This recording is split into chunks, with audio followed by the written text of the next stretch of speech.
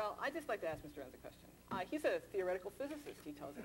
Now, when the San Jose Mercury reported cold fusion, did you believe it?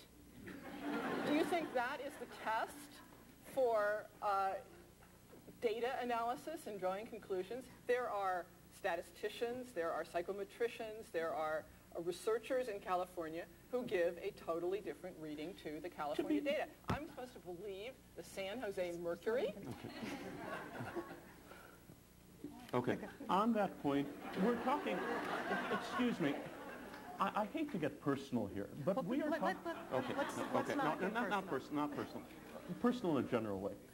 We are talking about a program, bilingual education, that has been imposed in the United States and supported for decades by the educational theoretical establishment, and endless numbers of professors of education all believe in bilingual education. In fact, I would argue that the number of academics, professors of education who support bilingual education outnumbers those who oppose bilingual education by probably about 1,000 to 1.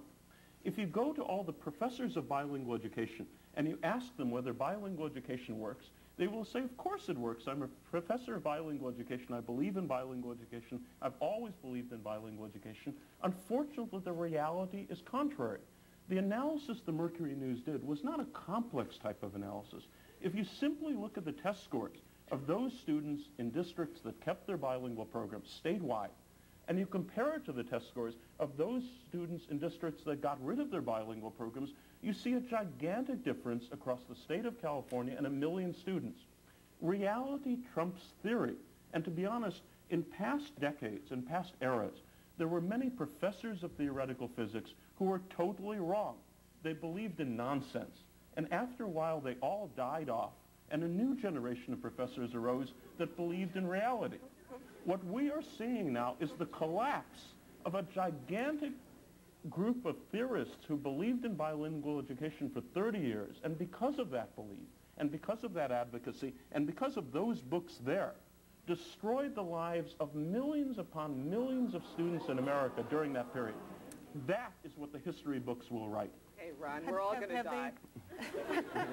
You too. Have we crippled the students who have come up in the last 30 years? Have we crippled the students who have come up in the last 30 years? Of course not. Once again, I am not defending poor educational programs. I cannot defend poor bilingual programs, and I certainly cannot defend poor immersion programs. And they're out there on both sides. Good programs trump, program quality trumps program type. I'm quite sure that's true. So, of course, if a school district determines that it's going to put a lot of energy into improving its reading instruction, improving its math instruction, and teaching its children English, it can get improved outcomes. And if it can choose to do that with a structured immersion program, or it can choose to do that with a bilingual program. The fact of the matter is that the program quality is very important. But I could mention dozens of students I know, for example, who've gotten into Harvard, who are products of bilingual programs. These are people whose lives have been enhanced by bilingual programs. I could take you down the street and show you two-way bilingual programs where not only Spanish-speaking children, but English-speaking children feel their lives are being enhanced by the opportunity to develop bilingual skills from kindergarten on through elementary school. The notion that bilingual education, that good bilingual education is bad for children is simply nonsense.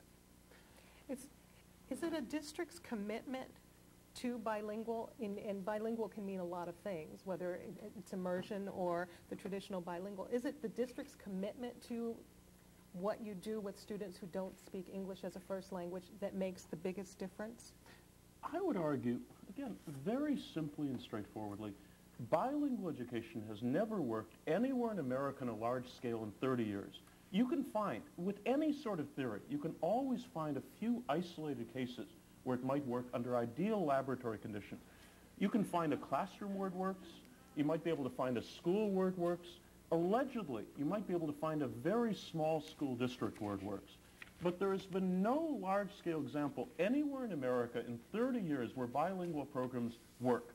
And I've, again, repeatedly asked the advocates of bilingual education to point to any large school district anywhere in America that they can cite as a successful example of implementing their programs, and they can't think of one. Now, if something has never worked anywhere on a large scale in 30 years, maybe it just doesn't work. And it is true that you can find dozens of students, as Professor Snow cited, who benefited tremendously from these bilingual programs. I believe that.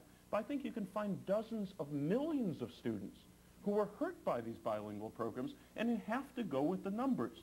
In the state of California, again, those school districts that were cited by bilingual advocates as having some of the best bilingual programs, like Vista, that were doing everything right, they showed virtually no gain in test scores in the period following the initiative, with the contrast being those districts that got rid of their bilingual programs showed enormous improvement. And let's look at other examples.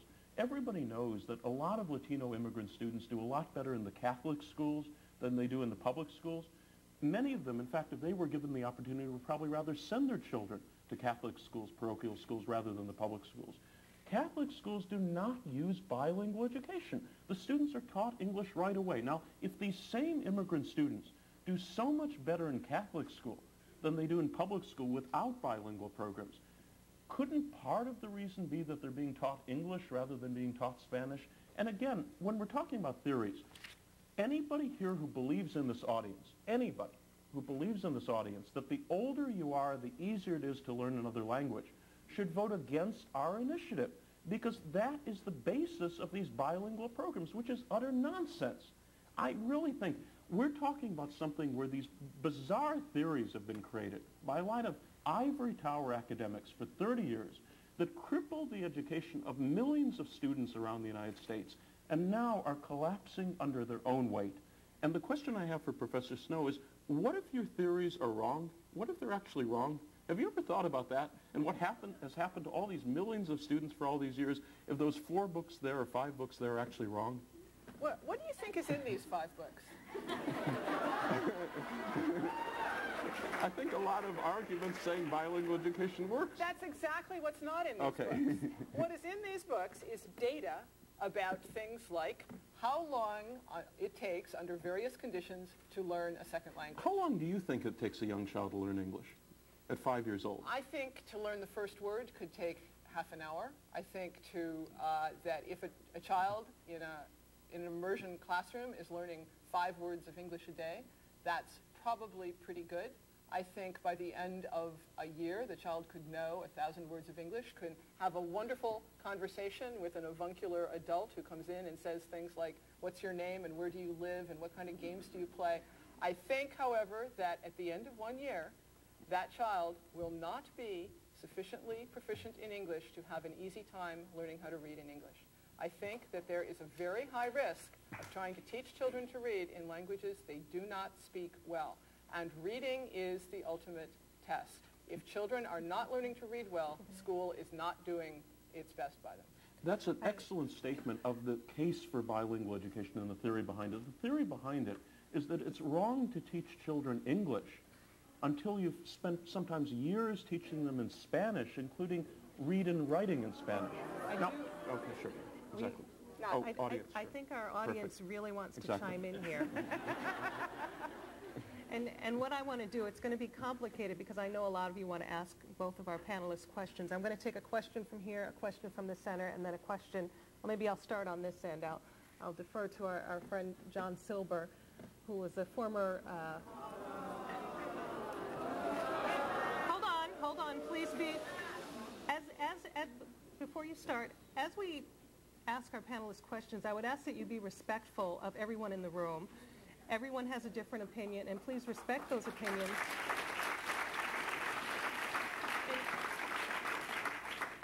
And by not chiming in too loudly, it will give more people an opportunity to ask questions and not make statements.